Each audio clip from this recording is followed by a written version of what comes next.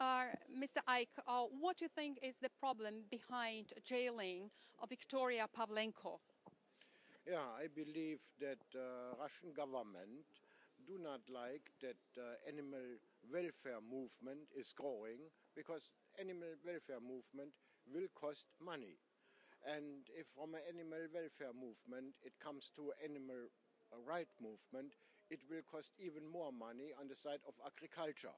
Therefore, there is some suppression, what we see now in Russia, and I only can wish that justice win on the end and Ms. Pavlenko will be released.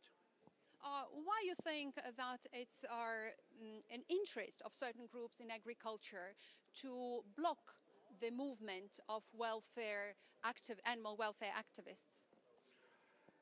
Of course, each measure to create more animal welfare will cost the agriculture sector proportional money. And to be on the free market in a better position, everything will be done to suppress this kind of movement. So do you think there is risk that Russia becomes like China, are completely denying any rights or any welfare to the whole animal agricultural sector?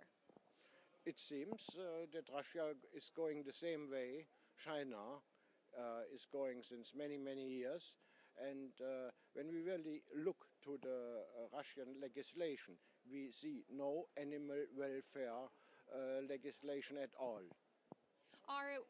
Some of your colleagues think that our suppression of animal rights activists is one of the strategies of Kremlin. Would you agree with this, our MEPs, with these politicians who think that it's not just our money of agricultural sector, but also there is a political element in jailing Victoria Pavlenko? Of course.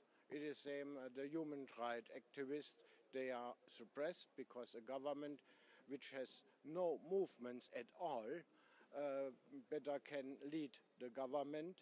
And this is what, in the sense of Mr. Putin, no reaction from the streets. He can do what he wants when you have no movement for human rights or for animal rights or for animal welfare. Mr. Eck, what the European Parliament can do, and you personally, because you are a very active member of Intergroup for Animals, is the most representative group. It has 110 European MEPs, and it's still growing. So what can you do in this capacity?